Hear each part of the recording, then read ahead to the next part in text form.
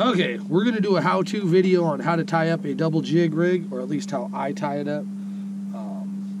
We're going to use a size 1. I don't know if you can see that, but it's a size 1 owner cutting point bass hook.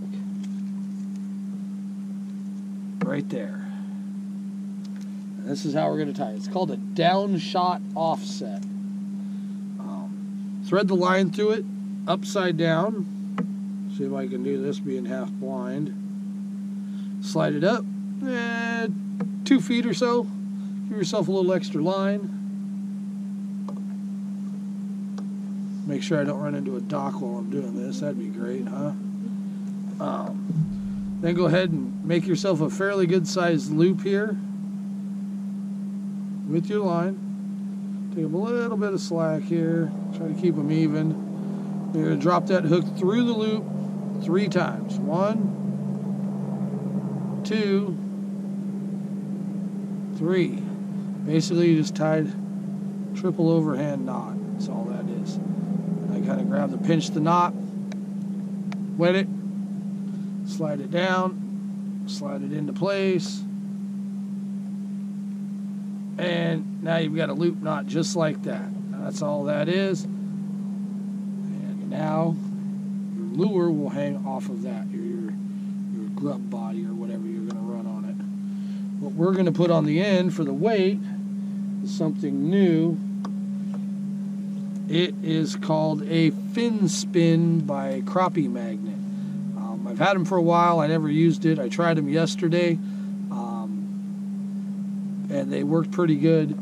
We didn't get any footage, unfortunately, due to the fact that I got new cameras and I hit the wrong button and I took 50,000 still shots instead of filming. So, no film footage from yesterday, but we are recording today.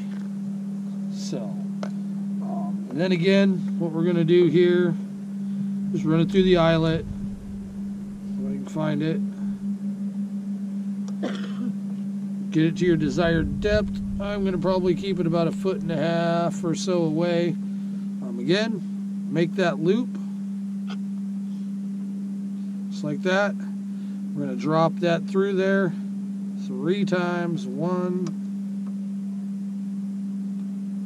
And if you can get to keep the hook from sticking in you. 2.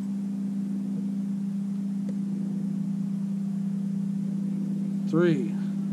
Again, grab the base of the knot, wet it, pull it down, and cinch it right up. And we'll grab a pair of pliers here, some line cutters on them. We're going to trim that tag end off. Make sure you hit the tag end.